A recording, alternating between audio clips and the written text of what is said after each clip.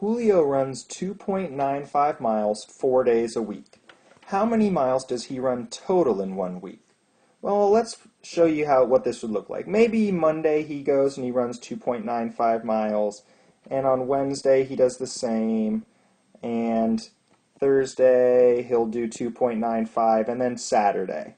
So really what we have here is we have 4 groups of 2.95. We could solve this by multiplying. 5 times 4 is 20. We have to carry our 2. 9 times 4 is 36. Add the 2 in is 38. Only the 8 fits there, and the 3 goes to the top.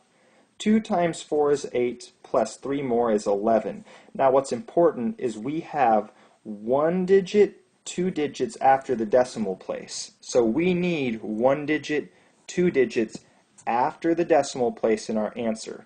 Julio runs 11.8 miles in total in 1 week.